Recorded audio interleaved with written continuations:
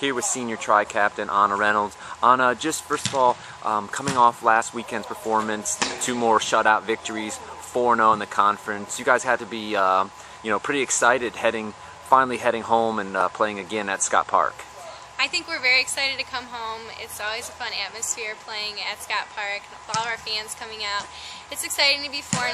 We're very proud of our team and our accomplishments. I think it shows a lot of our hard work and our commitment. We've come out to games, we've finished our opportunities when we've needed to, and we've worked hard through each of these games. So we're very excited to be playing at home for our next 4. Now, Friday has a little bit of an extra special meaning with the Think Pink. This will be the 3rd year that you've been involved with it. Kind of just talk about that a little bit, if you don't mind, please. Sure.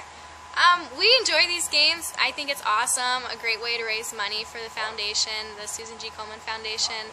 I know our team really enjoys doing it, that we get to come out and support. We wear pink to the games, we put pink ribbons on, sometimes change our shoelaces. This year we won't have jerseys, but in the past we've had pink jerseys that we've gotten to auction off. So it's a lot of fun. It gets the atmosphere going again. And now let's focus a little bit on your 2 opponents.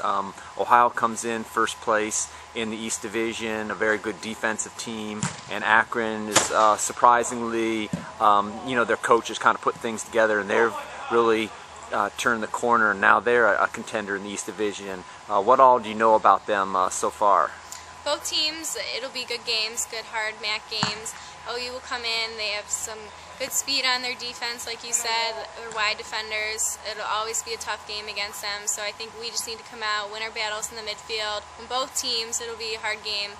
It'll be a lot of individual battles, winning it, and then finishing our chances up top. Well, thank you for your time. Enjoy the rest of your week, and good luck this weekend. Thank you.